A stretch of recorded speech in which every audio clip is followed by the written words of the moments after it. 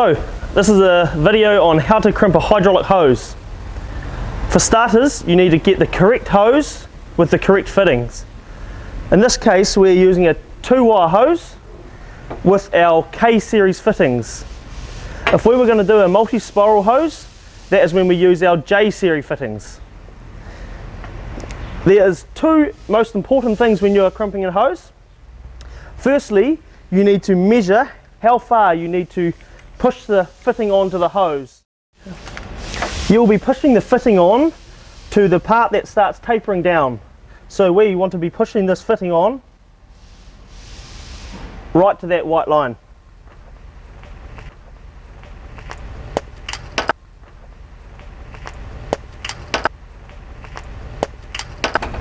Now we have pushed it on to that white line, so we know it is pushed all the way home. So now we need to set the micrometer. So we've got the 25 dies. When it's set on 0, 0, that is 25 mil because there's 25 on the die. The crimp spec is 25.2.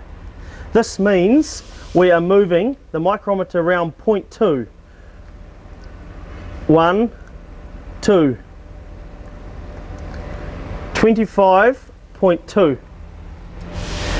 When you're crimping a hydraulic hose, the fitting needs to be, that face of the die needs to be the end of the fitting.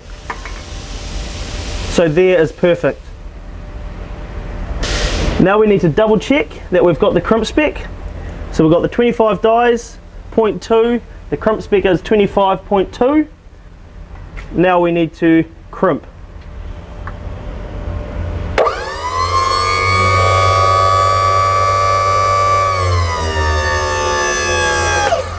The crimper will cut out when it gets to the right crimp spec. Now you need to release.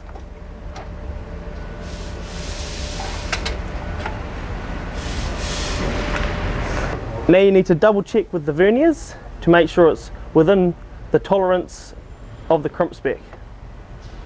Thanks for watching. Any questions or queries, please see the contact details below.